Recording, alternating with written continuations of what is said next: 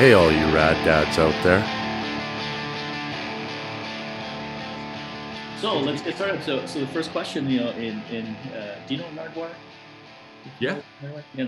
So his Human, human serviette. Yeah. yeah, his question is always the first question, the same as mine. Who are you? Who are you? Okay, cool. Hey, I'm Dave Rees. Wow, I can go. I guess I'll go back. And in time here in the '90s, I played with SNFU. I did all the Epitaph recordings with the band. So from about '91, I joined until about '98. Is when I was left the band, and during that time, I was with Bad Religion for a long time as well, drum teching, and we opened up for Bad Religion a lot on the Stranger Than Fiction tour. So I worked with those guys a lot too. So I was on the road a lot, and then from there, I guess I had enough and moved on and got into the television industry in Vancouver. So I worked there for about 10, 12 years as an editor, and worked my way up to supervising editor on a bunch of different TV shows, The L Word, Andromeda, Stargate, like that kind of stuff. Some of the sci-fi, and then from there, I joined forces with a friend of mine who started a company, market research company. We don't really like that word so much, but more of a brand strategy agency.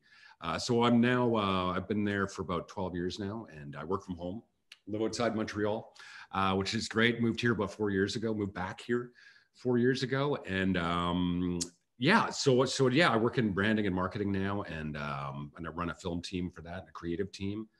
I've been married for 21 years, almost 21 years, to my gorgeous wife, Louisa. And I have a 12-year-old son, Dylan, who's just, he's the shit, man. He's a good dude. Yeah. Life is good, man. Things are good. That's me in a nutshell. You consider yourself a rad dad? Well, I mean, by rad dad, I guess, does that mean good dad? I mean, what does rad dad mean? Maybe that's the question I had. Like, so from my perspective, and so I've asked this question a few ways. And when I asked this question from KJ from Chicks Dig It, he kind of took it, the whole idea of like thinking of a rad dad as a dad that like parties and has fun all the time. Yes, yeah. I don't really define it like that. I define it as, one that takes time for himself and then follows his passions, and through that the modeling of that, following his passions, kind of trickles down to their kids, and inspires their children in that sense, and is also there for them, and so it's more just being a good dad, I guess. Yeah, no, that involved father. That's where I was going with it, the rad side. I mean, because rad you can think of as like he's like a party, skate, like you're doing extreme stuff. But no, I mean, really, a rad dad is a present dad, someone who's there and wants to be a dad, and will sacrifice things in your life that you might pursue. You might have to go in a little different direction or get more of a stable employment or something like that in order to be there, and spend the time. So for me, I mean, I became a dad later in life. So I was 39 when my son was born. So I'm an older parent. So a lot of the stuff I already had a career set up and a job and a house and wife and dog. We had it all. We had all the stuff there ready, because I wanted to be a dad. I knew from when I was a kid, I think I wanted to be a dad. I don't know why. Like, I mean, just always thought in my mind that eventually I'll become a dad at some point in my life.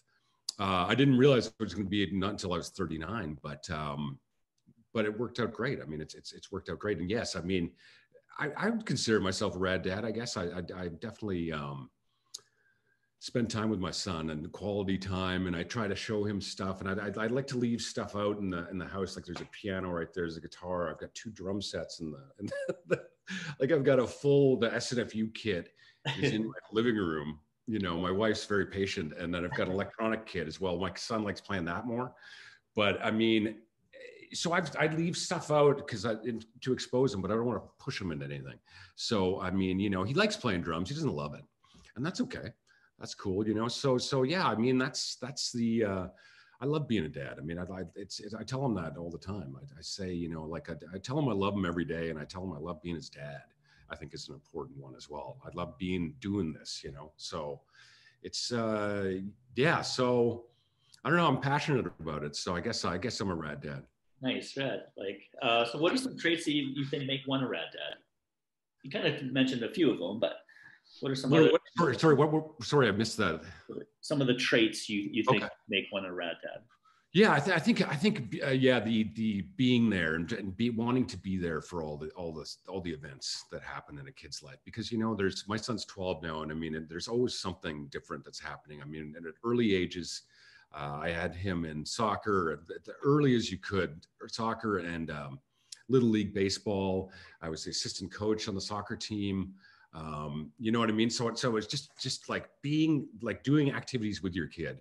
So I had to be there too, because I was the coach, right? So, and trust me, playing soccer in Vancouver, they play in the winter time, right? It's raining, it's nasty. You're playing on like gravel fields.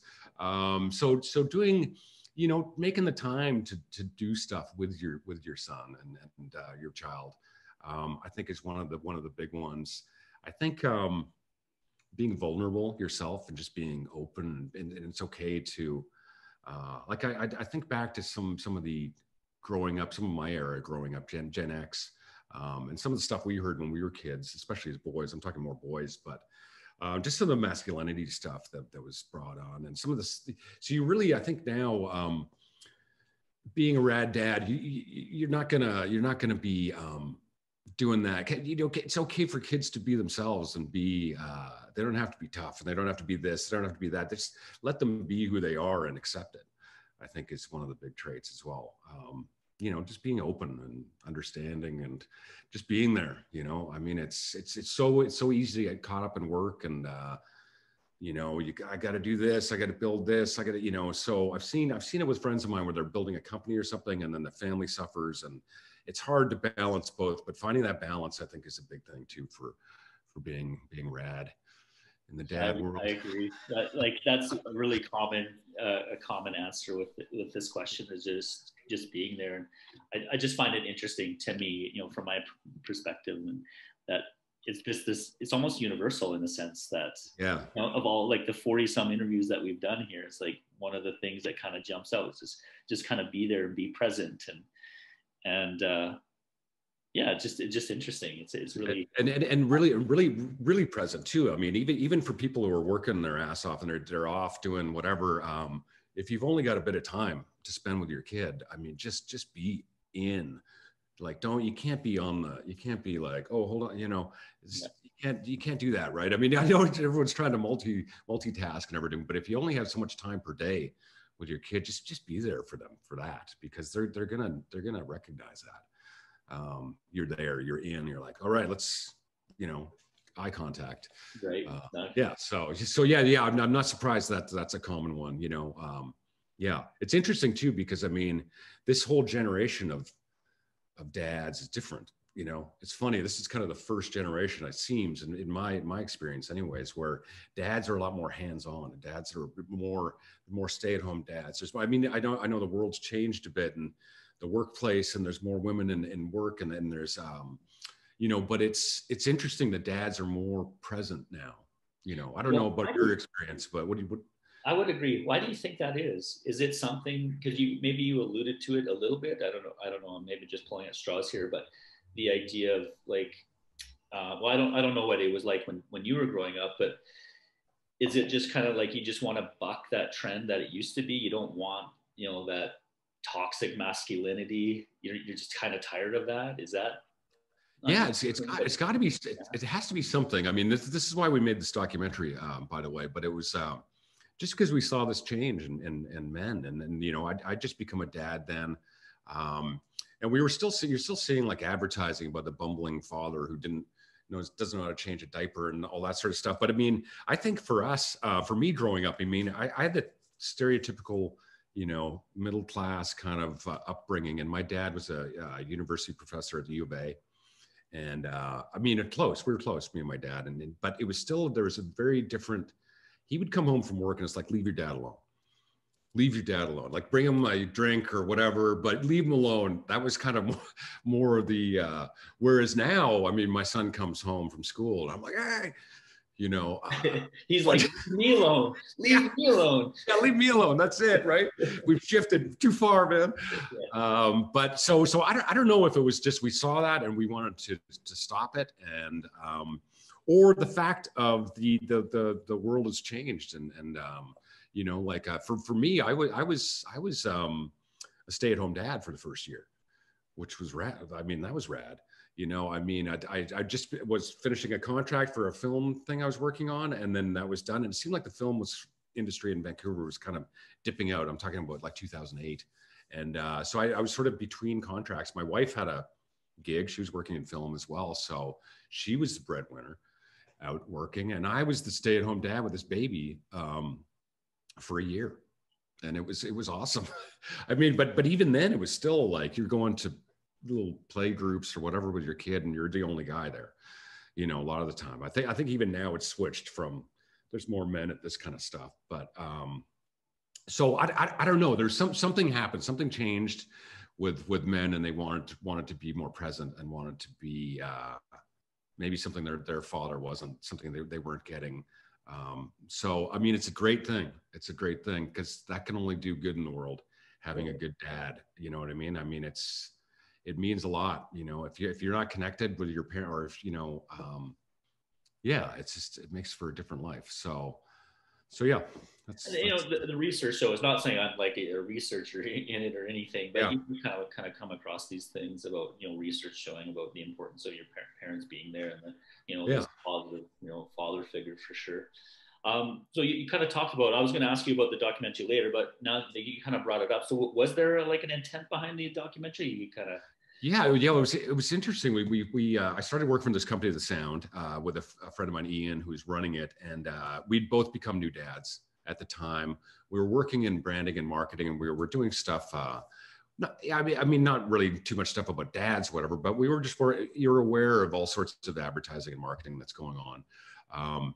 Anyway, so we were seeing stuff. We were doing a project for, I can't remember who it was, but we're still seeing that bumbling father sort of thing, and we're like, because we're trying to give brands advice about how to get it right, their communication, and we're like, no. I'm a dad now. I know how to change diapers. I'm doing all that stuff in the night. I'm doing, you know, you can't market to people like that. So Ian, he had an idea. He saw, I mean, right at the time my son was born, he was about 2 years old.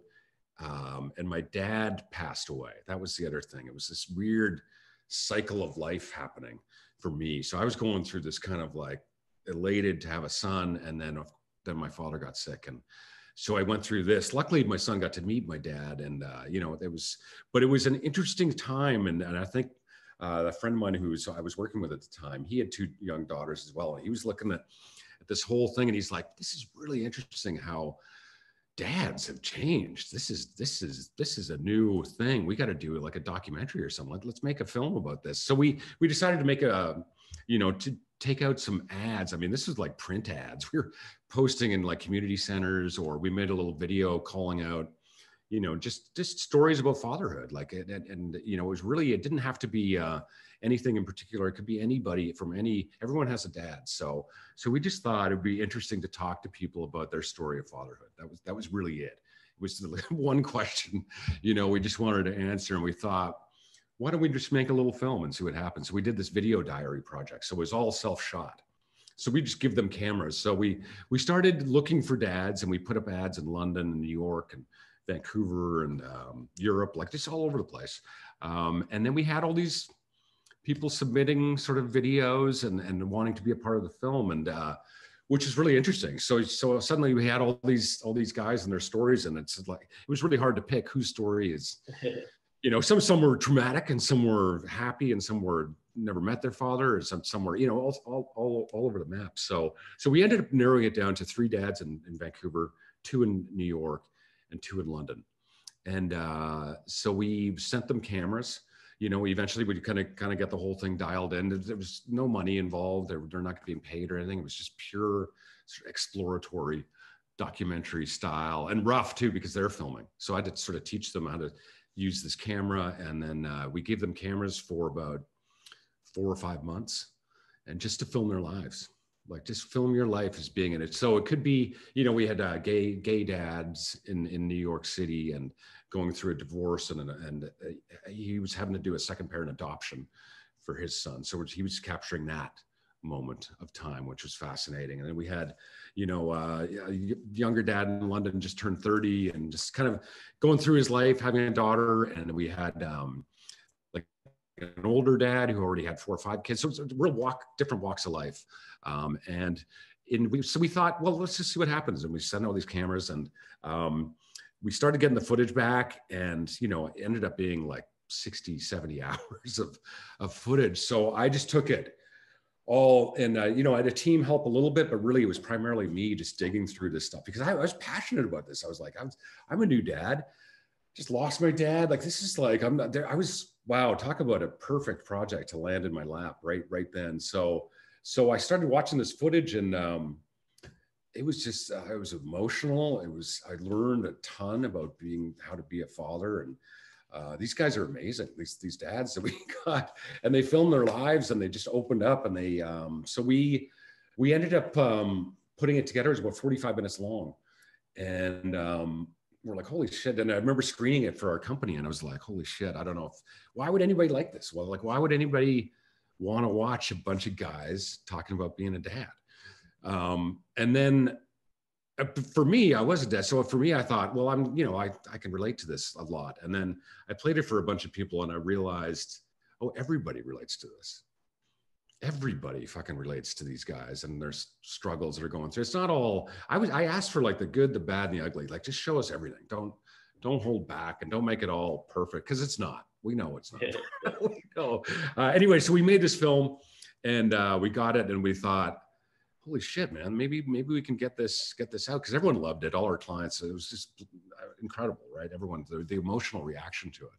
It's pretty heavy. There's a lot of, you know, a lot of tears in it, and there's some funny shit too, because there's kids. You know, it's all of the above. But anyways, we ended up shopping it around to a whole bunch of local broadcasters, and they were all like, nah, it was video diaries, self-shot. So they were like, no, we've never really done anything like that before. And then eventually somebody at the CBC, at the documentary channel, saw it and got a link to it from the Hot Docs Festival thing. Anyway, so they picked it up. They grabbed it instantly. They were like, we'll take it.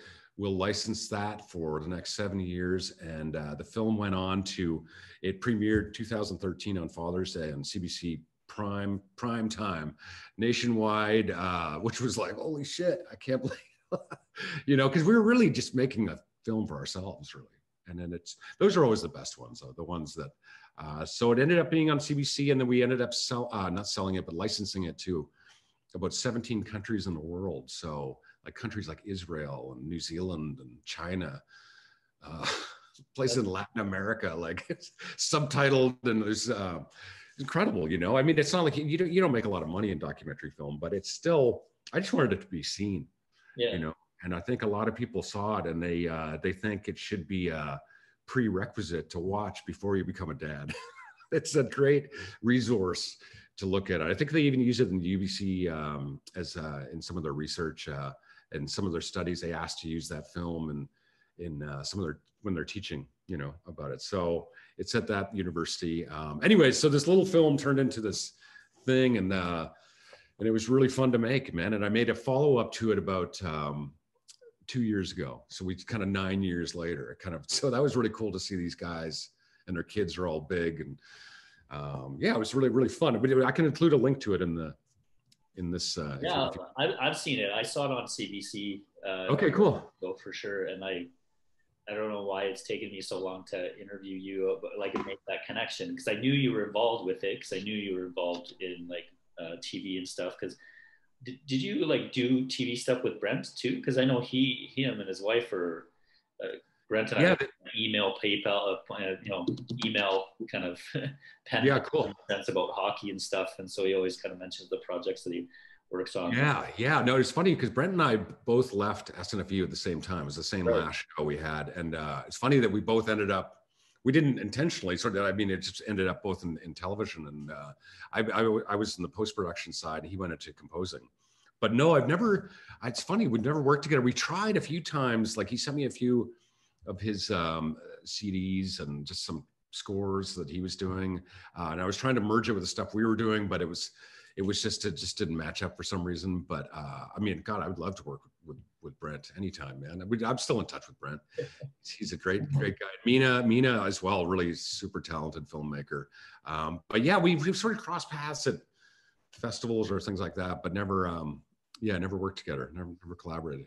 And yeah, anyway, so like that's why I really enjoy that, like that you said that you kind of did it more like that bumbling it. That's kind of one of the reasons that Rad Dads, we have at like our core as like the motivators, that I got kind of sick. I get sick of like that, whole sitcom type, convention. Right? Of, like, dads can't do anything. Yeah. Like the like you mentioned already, the bumbling idiots. They're nothing without their wife or partner around. And it's like Yeah. no way. Like there's some pretty rad dads out there, and we work hard too. And like Yeah. it's almost like a lashing out or like kind of a snapback to say no way, like this the stance that we're taking, and like our whole idea is modeling positive parenthood, and we try to empower dads by the things that we do, and like taking that time, like I mentioned for yourself, we're also taking that time to say, you know what, I'm doing a pretty good job. Yeah, I make mistakes along the way, but overall, I think I'm pretty good. And I don't think we tend to do that, maybe even as males, enough. And it's hopefully doing our little positive part to kind of influence that change that you've already talked about. Is we see this shift in parenting and fatherhood and stuff like that. So I definitely like to get some more of our listeners / watchers / kind of people that follow us on social media to be aware of that documentary. And yeah, for sure. I mean, we've just the licensing deal just went up for CBC, and we're still working on US, trying to get it in the US, and so now we just got a link that you can watch. It's public link now, okay. So it's out there. Yeah, I'll send you the link and include it in wherever you like, man. But it's still relevant. Still, you know what I mean? I thought those guys were amazing. I mean, yeah, like I said, I learned so much just watching these guys and the dedication they put in. And like, I mean, it was really, some of them are pretty heavy, man. And but they're really close with their kids now. You know what I mean? When I did the follow-up film, it's amazing kids. The kids really turned out well for a lot of the dads in that because they put in the time, and they you know what I mean. I'm sure it's gotta correlate with that because they were so present. And then like there's the one dad in there in New York. He actually unfortunately passed away at the beginning of the year. Greg Larkin. He was a much older dad, and he was second time with his family around, and he homeschools them all. So and they were in New York City, and the kids all are like. His sons are like in ballet, like heavy duty, like ballet and playing like the cello. They're all string and they played in the second documentary. And I'm like, holy shit, his kids are talented, man. But he did the whole homeschooling thing again. So what a devotion, right? To your kids to take that on. I mean, right now we're in this crazy pandemic that's happening right now. And, in March when this first kicked in. I remember it was Friday the 13th in March, and school was shut here in Quebec. And, it was supposed to be shut for 2 weeks. That was the big, all right, 2 weeks, crazy. Well, all right, let's do this. And then, but school was shut, right? So for out here, it was shut. They shut it for the whole year. And you saw parents going through, suddenly your kids are at home all day and you're having to take on that teaching role. Plus work, plus, just do this hustle, right? And people started really, it's so hard. People, like your mental health starts to, because we're not, when it comes to teaching, that's all. Well, you're a teacher. I mean, all the praise to teachers, man, because it's, when this happened and kids were at home, it was hard and stressful. You're feeling like you're not doing enough and your kid's going to fall behind and you're, but I think for us personally, we just, luckily for us, we just have one kid. My wife's at home.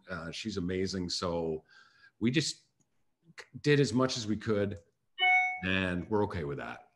You know what I mean? Like it was okay. It was okay. It's okay. You guys, this is a unique time, man. So, but all, big shout out to teachers, man, because, that was interesting. Suddenly people were full-time parents all through the school year. It's tough, man. Like I'm a high school teacher, so for sure it was my son's 8, So Yeah. Okay. elementary, you know, here I'm teaching my students on this side of the table, and he's over there trying to learn, you know, Yeah. grade Wow. stuff. And his was Spanish bilingual too. So I didn't Okay. speak Spanish at all. So I was like, there was about a few Wow. times where I got a little bit more than frustrated for sure. But Well, pretty cool to have. off. Pretty cool to have a teacher at home, though. You know what I mean? You are a teacher, so I mean, but I get it. You know, you still have to do that, and you know. But it was a tough time for everybody. It was a really interesting time for parents, I thought, during a lot of that stuff. And there's interesting debates about people wanting to, when they did open schools, and they did, you know, some people were like, "Whoa, I don't, you know, I'd rather have a choice," you know. And when it came down to, do you want to homeschool or do you want to put your kid back in school with masks on and the whole thing? You know, it was an interesting kind of debate people were having. Some people were like, yeah, I need to get my kid out of the fucking house, man. I can't Yeah. take this shit. And then there was other people who were like, no, I'm not going to put my kid in risk of this. You know what I mean? So, but then there was a balance of like, your kids need to be social and they need to be out. And this is where, you know, for me, I mean, I learned everything in the schoolyard. You know what I mean? Like everything, that interaction, that time. So for us, you know, we were pretty hesitant about the school thing, but then we were like, okay, let's just be as diligent as possible. We live outside of Montreal, so we're luckily not right in the city center, but we thought it was a calculated risk that we had to take. But I mean, talk about a, you know, interesting time, man, for Yeah. parents. You know, this is, I've got other friends who have kids who've grown up, they moved out there. He's like, man, I don't envy you guys who have kids in school right now. This is weird, you Totally. know? Okay, so what are some of the most rewarding aspects of being a dad for you? Oh, wow. Oh man. It's, you know, what's funny about being a dad and being a parent in general is that you're in this, you're so in the moment of things, you know, that you, so there's things when there's a, you know, the baby years go by like it's a blur, right? Like you don't even remember half the stuff. But I mean, and then you get to the, you know, where my son's 12 now, so it's a very different time, and you go through all these, you know, you get through one thing and then it's something else, you know what I mean, with your kids. So it's, you know, for my kid, he's just he's in grade 7 now, so he's going through puberty. He's like a little teenager now. So, but which is challenging on a different front, but also incredibly rewarding because of the conversations you can have and the, you know, I'm teaching you all about finance right now. We're trying to, you know, money, man, like where's money come from? And so that's really fun, just that stuff. But I mean, really the rewarding stuff is just I don't know, let's just see it. I mean, you know, when you see your kid do something and do something, pull something off, get the grade they wanted, or pull up, learn an instrument, or succeed in whatever it is that they're doing, and that feeling of like that, you're just so proud, man. It's just so proud. It's ridiculous, you know. I mean, it's the level of it. You know, you have kids who are in sports and everything, right? Like my son, you know, when he does something in sports or something, you're just so proud. You know, you're just like, it's just, you're trying to contain it inside because it really is remarkable. But just seeing your kid go through life and they're turning out good, and they're good people, and they're kind. My son's really empathetic. He's always has been, you know, and I always thought that was such a great trait, or a great characteristic to have. You know, if some kid's hurt, or he's the first one over there to help. You know what I mean? He's just always been like that. I don't know why. Just, you know, where'd that come from? But so you see your kid and they go through these things, and you're just, the pride that you have. And yeah, I think that's the really rewarding thing for me, is just seeing that. And, you know, and every once in a while, even now, he's still like, love you back. You know what I mean? Like, give you a big hug or give you a big, and it's just great. And seeing your kids happy, and for the most part, I mean, you're not always happy. Things are tough. You're going through all sorts of stress, but just seeing your kid get through it and have a decent childhood is just rewarding. And that's I think the big one for me. Nice, nice. Yeah, I like, you know, I'm his hockey coach, and I've been coaching my son since he's, you know, been 4, and you know, it's going in that first goal, right, or like that moment, and it feels so good. Like you know, I wish everyone can experience that. Yeah, yeah. Sometimes kind of put it in words, right? But Yeah, it's funny. My kid with sports, it was funny. He did soccer, and like I said, I was, sports. Not because I'm a big sports guy myself, but I just thought this is what boys want to do, and I want to make sure he's up on all this stuff. So, but he did soccer. He did little league, and he did both for about 4 years, and then he didn't want to do them anymore. And I was like, oh man, this is those things you go through where you're like, huh? What should I force him to do this, or should I making a mistake here? And again, but kids teach you so much about like, you know, just about like listening and really paying attention to what they want to do and why they're doing that. And so with my son, it was really interesting to learn that he doesn't like team sports. He's not a team sport kid. So he's like karate, tennis, skiing. That's the stuff he gravitates towards. So I was trying to like, oh, you got to be on a team and do all that, and it's like, didn't want to do it. And then it was like, now we put him in this stuff and he totally gravitates and he's having fun and it's enjoyable. And I'm like, okay, cool. So you have to ebb and flow with being a dad too. You know what I mean? You really got to maneuver and try not to, this is what I did, so this is going to work for you. Like, what does that mean? You know what I mean? Like that, it's sometimes that's the case.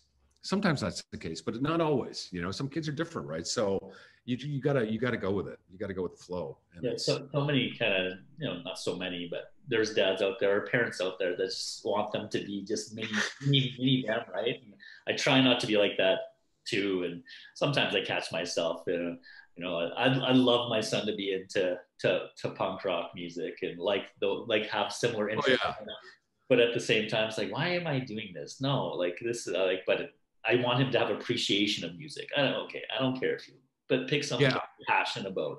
And so it becomes really important to like introduce them to various things too.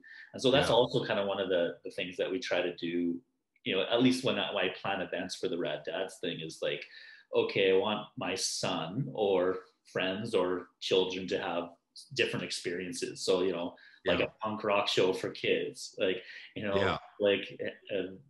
we try to kind of, skateboard. We did a skateboard thing for kids and hopefully if they're into it, great. If not, then not really. Exactly, man. But find something that you really like to do.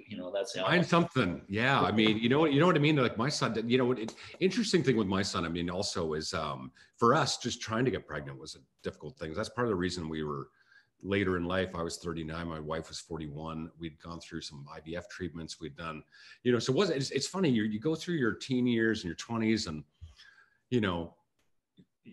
people can get pregnant very, very quickly and very, without, oh shit, but then when you're older and you're like, okay, let's do this, it can be difficult, right? It can be a difficult thing and all of a sudden it doesn't happen sometimes. So we'd gone through all sorts of, back then too. I mean, it was pretty newer treatments, IVF and things like that. And we managed to get pregnant, and then my wife miscarried, and we just sort of went through this back and forth. We wanted to be parents really bad. And we were, so we were sort of at a weird crossroads there. And then, we started looking into adoption.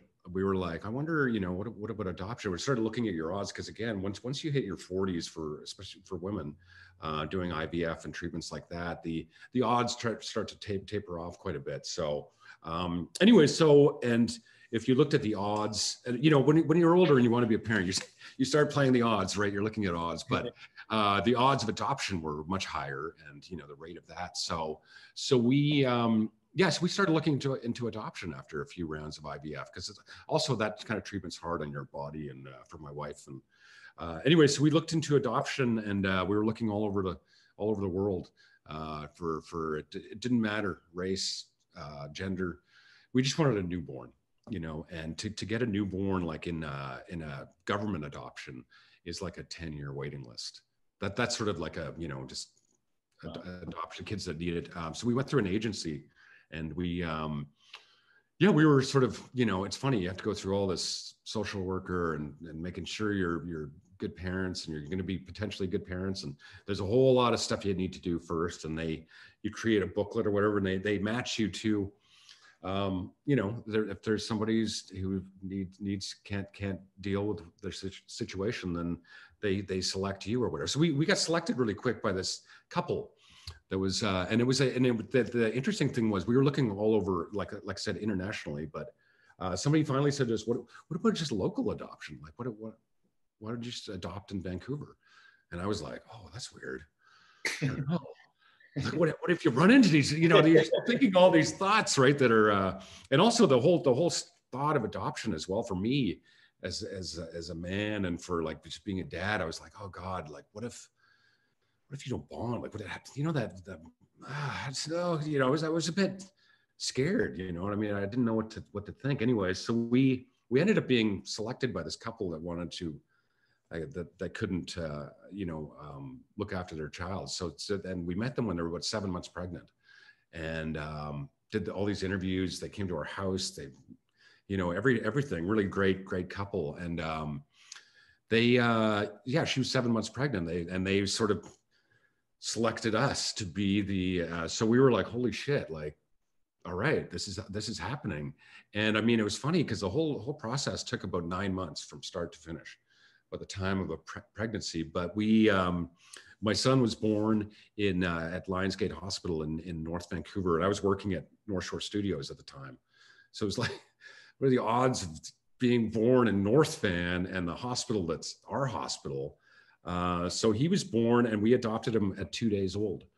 And the bonding part, we went into the hospital, and they, for the first time, here's this child, and they put it in your arms, and it took about 4 seconds for that bond to be so strong.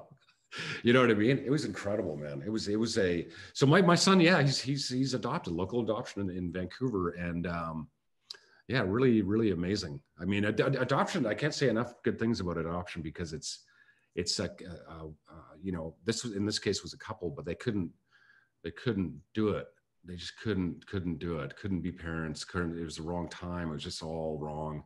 We were dying to be parents. And then you have a kid that needs a home. Yeah. So adoption worked out great for us. And oddly enough, he sort of looks like me.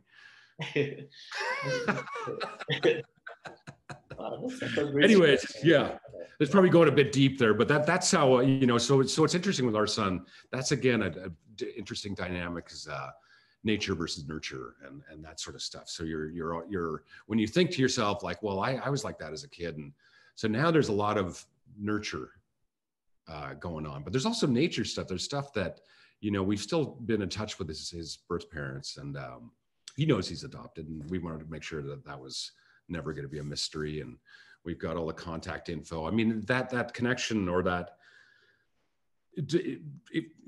dissipates a little bit over the years. At first they wanted photos and all sorts of stuff, but you can only imagine after so long, it's, for them, just sort of check in and make sure everything's great. And it was. So they were, I think, relieved and just happy that it's worked out. But we've always, every year or so we'll connect or something like that. But anyway, so that's an interesting dynamic as a dad as well, having that and not seeing things in him that I'm like, that's not me. this fucking smart shit with the math and science going on. That's not for me, man. But he can play the drums. So there we go. It was the nurture part. Yeah. So it's really, really interesting, man. It's been quite a ride, but wouldn't change a thing. That's great. Last two questions are for second last one. Did you have any fears being a dad? Oh yeah. Just that you're gonna, I don't know, mess it up or something. I mean, you're just going, I don't know. You have that pressure of like, you're not going to be good at it or something. I mean, I think going into being parents, friends of ours are always like, oh, you guys are going to be great parents. You guys are going to be, you're so wannabe parents, So I think we wanted it really bad. So when it happened, we embraced it big time, and we still do. We're tight. We're a tight family. But I think there's always that underlying fear of like, I'm doing this wrong. There's a book, you know what I mean? I don't know if I'm saying the right things, or if I'm, especially right now, this is like preteen age, and there's all sorts of changes going on, and you're like, wow, because I didn't hear the stuff from my parents. So we're having that talk. Well, I mean, for one, you're talking about technology. I mean, like, kids have, you know, I mean, access to anything, you know, YouTube, you just punch in anything. So, you know, I mean, God, you know, when we were kids, it was like, yeah, you had to get a magazine and go to, you know, like it was, but now it's just, so it's a different world. You have to talk a lot about that stuff. And it just seems, you just feel like you're just saying the wrong shit. But really the fact is, again, going back to being vulnerable and it's okay to be wrong. This is how you learn. You have to make mistakes in order to learn. So my fears with that stuff, and just, you know, being able to provide and make sure I had enough money, and make sure just that stuff as well. Being stable, and am I able, some of the fears was like, am I able to do like a 9-to-5 job and like be happy doing that? And well, it all balances with having a kid, and, you know, so some of the sacrifices I took there, but it's all worked out great. And then other fears you have as a parent, as a dad, is that, you know, and it's weird, it's that inherent thing in all parents, I think, is you always think something's going to happen to your kid. You always have this fucking thought, you know, you know, I don't know, just whatever it is, some random shit. But I think that's what keeps you on your toes. These thoughts that sometimes enter your head of, I don't know, it's just anything. It's anything now. You think they're going to be hit by a car. You think they're going to, oh my, you know, riding their bike off skateboard. You're like, oh, you know, but they're fine. They're you know, they're resilient. So yeah. Yeah, just like more of like a personal thing. Like, do you, like, what's your current project? You talked a little bit about kind of what you do, you know. Yeah. For you to brag, kind of what you're doing now.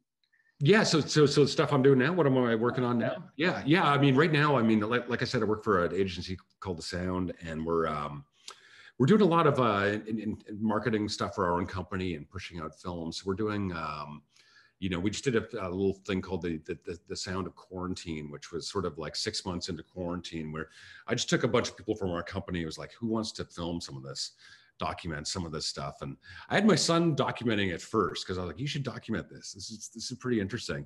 But then he did it for like a few days and then just stopped, you know. But he sort of teased up the film, and it's just sort of a shot on smartphones with people in our company talking about being in quarantine and just the real life. And a lot of it's parents, and there's quite a few moms in this one, and they're talking about the struggles of having to work from home and being a parent and being a mom. And, you know, because moms are fascinating as well, you know, I mean, moms are the best.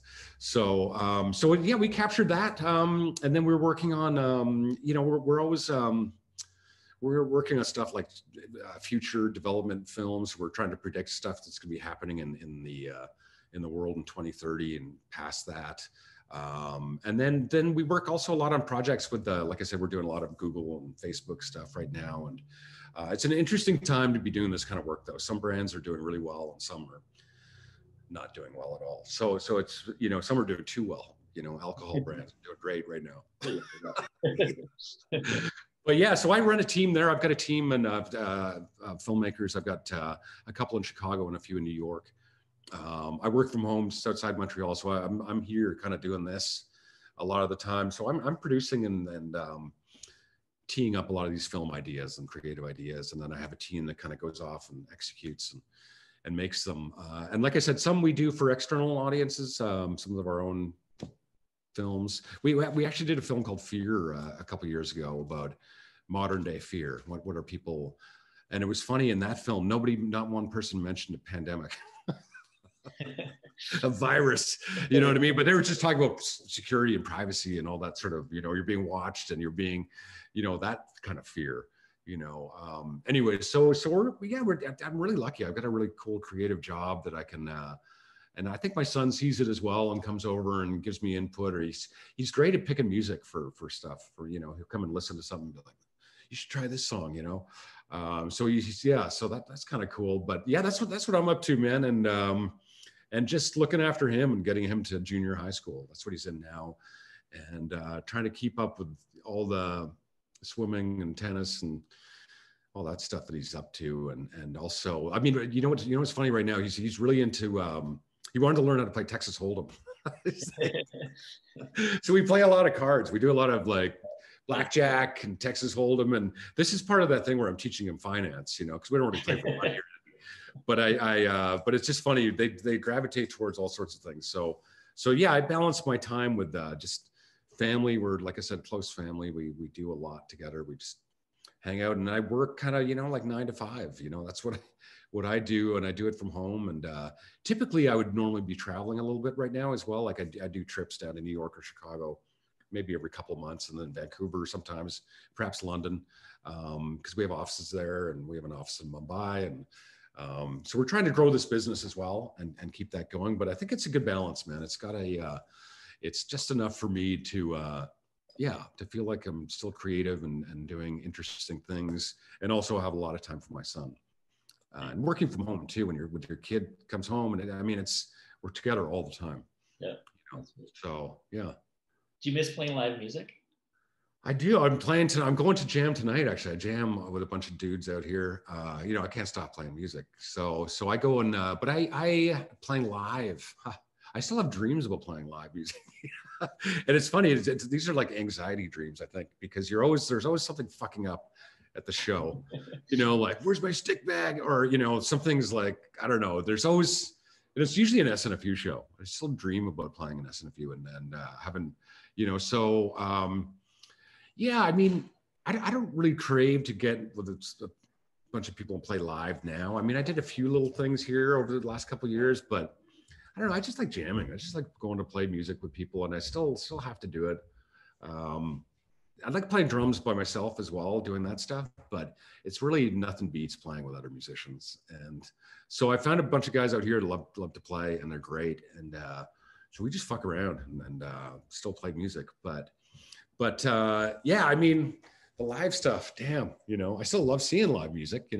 I took my son to last year, back when concerts were happening. They did the Punk 77 tour out here. It was Bad Religion and Pennywise. Oh, nice. Headlining the thing. So I took him. It's kind of like his first show, it was a couple of years ago. So he was young, and I took him and his buddy.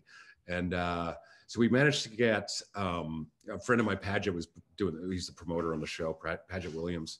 And he got us, backstage, whatever. So we were hanging out back there, and Pennywise was about to go on. So we're standing there, and then Jim, right, singer Pennywise, comes over and grabs my son and his friend and brings him right out, and gives him a mic, and then they were just singing backups for, in front of, 10,000, 15,000 people. So cool. Yeah, so his mind was just blown, like, gah, gah, gah, gah.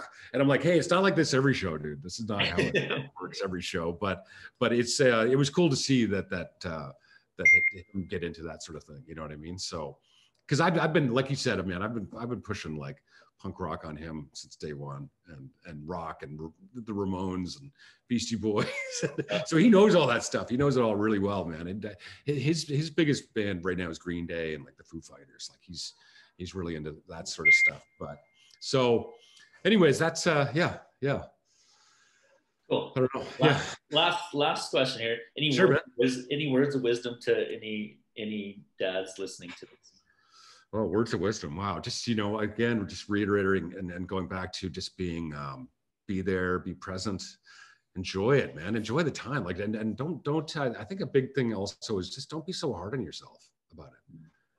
Because it's really easy to say after the fact for me, but I mean, I think you're really judging yourself, and you're hard on yourself, and you're going to go through struggles. You're going to fuck things up.